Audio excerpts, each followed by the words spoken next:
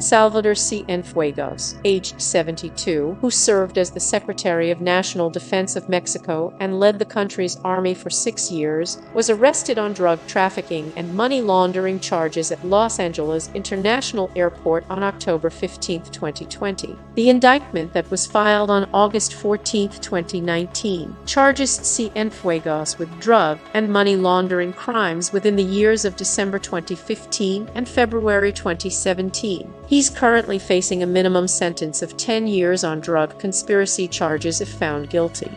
According to reports, the evidence obtained by agents links Cienfuegos to a Beltran-Leyva cartel cell that mainly operated in Nayarit under the orders of Juan Francisco Patron, alias LH2. Patron, leader of the H2 cartel, which was an important cell for Beltran-Leyva that operated in Nayarit, was in control of the drug trafficking that occurred in both Nayarit and Jalisco in the Mexican Pacific region. The evidence against Cienfuegos, which includes thousands of intercepted messages, reveals that in exchange for bribes, Cienfuegos would assist the H2 cartel, ensuring that there were no military operations against the group, assuring initiating operations against rival groups, obtaining maritime transport for drug shipments, and acting to expand territory controlled by H2 to Mazatlan and the rest of Sinaloa. He also reportedly introduced various cartel leaders to other corrupt Mexican officials, and even alerted a cartel of an ongoing DEA investigation, which resulted in the death of a cartel member who at the time was not collaborating with the U.S. agency.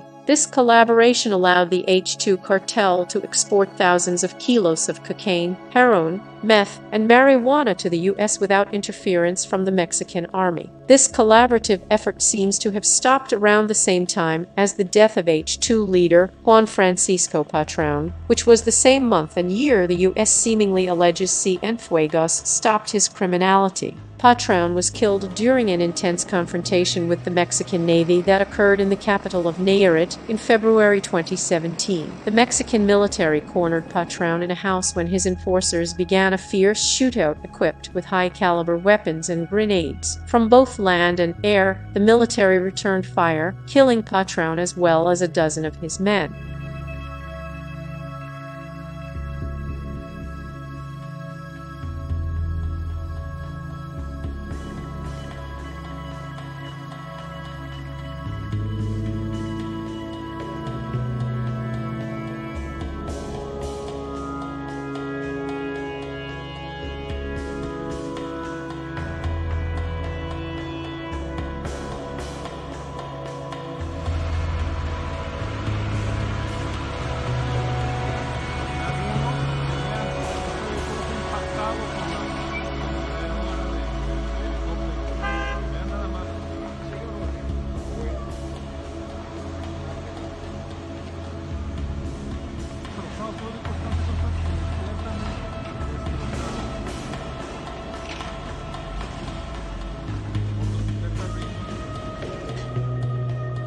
The investigation into Cienfuegos, according to the New York Times, was initiated from the 2013 investigation into the apparent heir of the Beltran-Leyva cartel, Fausto Isidro Meza Flores, commonly known as El Chapo Isidro. Isidro is regarded as the most intelligent and strategic leader ever in the drug war of Mexico. He's believed to be the reason Beltran-Leyva is still operating. His fierce loyalty, paired with his knack for strategic planning, has resulted in several victorious bloody matchups, where he defended important Beltran-Leyva routes in Sonora. Isidro and his enforcers, Los Mazatlecos, were responsible for protecting Guerrero, Morelos, and Guasave for groups allied in La Oficina, such as Zetas and Beltran-Leyva, primarily against El Chapo. On one occasion, when El Chapo had sent a large convoy comprised of 40 vehicles with identifiable X's painted on the windows, carrying a total of 80 to 100 gunmen on a cleansing operation, Isidro had organized his men to block the entry and exit of the road on which the convoy was traveling on. Once the convoy neared the city of Sarac, Isidro's men opened fire on the enforcers, killing a large number of Chapa's men. The official number of fatalities was reportedly 21 at the scene, and 6 who later died from their injuries.